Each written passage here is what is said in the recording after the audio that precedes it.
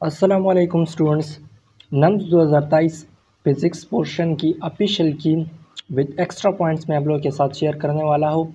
इससे पहले अगर आप लोग हमारे चैनल पर नए हैं तो चैनल को सब्सक्राइब करें और आगे बढ़िए हमारे साथ। Question number 1, in isochoric process pressure is kept constant, exchange of heat is zero, volume is kept constant या temperature is kept constant। Isochoric process को हम आइसो वॉल्यूमिक प्रोसेस भी कहते हैं, तो इसमें volume is kept constant, correct option. Question number 2, A 42 joule heat is transferred to the system during expansion. What is the change in internal energy when work done is 32 joule? Work done कितना है? 32 joule है।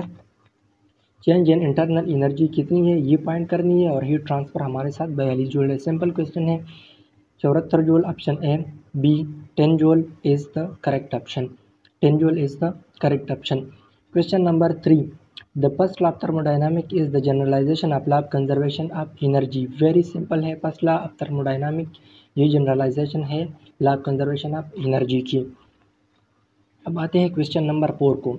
While studying charging known as and discharging of a capacitor, RC is equal to resistance X. Capacitance is what? RC हमारे साथ time constant है, तो option हमारे साथ क्या होगा? B, time constant. Question number 5, N parallel combination of two capacitors there equivalent capacitance is equal to. अगर parallel combination हो दो कैपेसिटर्स का, तो उसका इक्विवेलेंट कैपेसिटेंस क्या होगा? C1 plus C2। A number option is correct. Question number 6, the SI unit of capacitance of a capacitor. Capacitance का SI unit क्या है? फेरेड। फेरेड एक साइंटिस्ट था, तो इसका एसआई यूनिट क्या है? फेरेड। Question number 7, 1 kilowatt hour, very simple, 3.6 mega joule. Option C is the correct option. Question number 8, volt cross ampere is the unit of power. Power volt cross ampere क्या है? ये power का unit है। Question number 9, if length of the wire becomes 2 times. अगर length को double करे इसके original value के, और एरिया को हाफ करे इसके ओरिजिनल वैल्यू के, तो रेजिस्टेंस पे क्या इफेक्ट पड़ेगा? तो रेजिस्टेंस हमारे साथ हो जाएगा 4 times.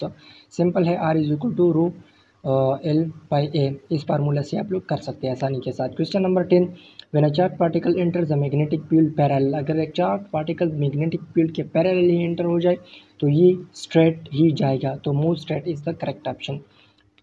Question number 11, the dimension of magnetic field strength is same as that of magnetic induction. Very simple. Magnetic field strength is also known as magnetic. Question number 12, the weber is the SI the unit measure of magnetic flux. Magnetic flux का unit क्या है? Weber. Question number 13, the Lenz law is also a statement of law of conservation of energy. Lenz law is also a statement of law of conservation of what? Energy. Question number 14, in Fleming right hand rule the second finger indicates। Fleming right hand rule में second finger किस चीज़ की तरफ indication करता है? Magnetic field की तरफ। Second finger means ये index वाला finger. Question number 15, the current generator is a device that converts mechanical energy into electrical energy. 16, a device that converts AC into DC is called diode. Very simple है ये। The conversion of AC to DC is called rectification, और जो device करते हैं इसको हम कहते हैं rectifier. And full wave rectification diodes are, कितने डायोड्स हम यूज़ करते हैं? 2 diodes are used. Very simple है ये भी। Question number 19, the time taken पर half the number of atoms of radioactive isotope to डिसइंटीग्रेट्स।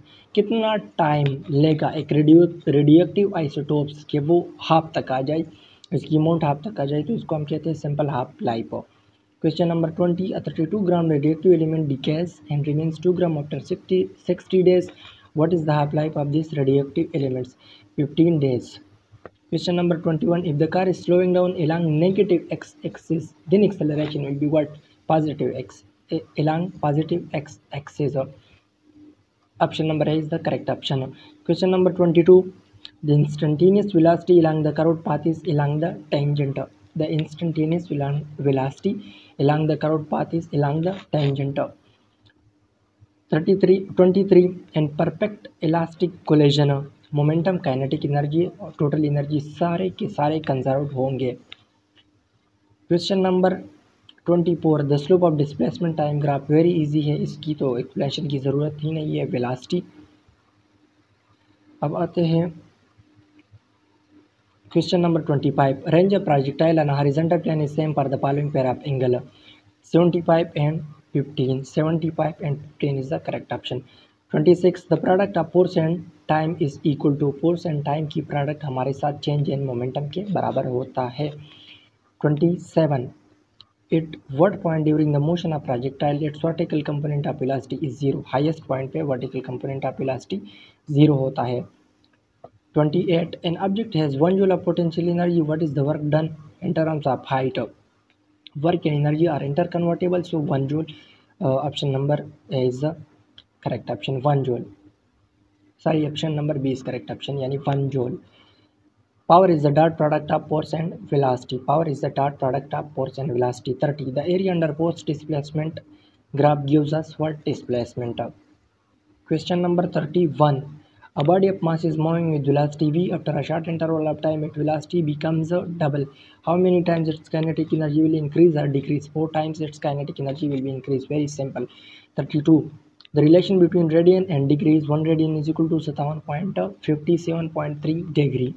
Question number 33, in case of centripetal force the value of instantaneous acceleration is given by A is equal to v square by r। 34, an electric motor turns at 40 revolution per minute, angular velocity in radian per second will be what? 40 pi by 3, option number C is correct option। 35, a desk, a hoop and a spare, इन तीनों को हम roll down करते हैं inclined plane पे simultaneously एक ही time पे, which object will reach at the bottom first, कौन सा ऑब्जेक्ट नीचे पहले नंबर पे आएगा? तो spare is the correct option, option C.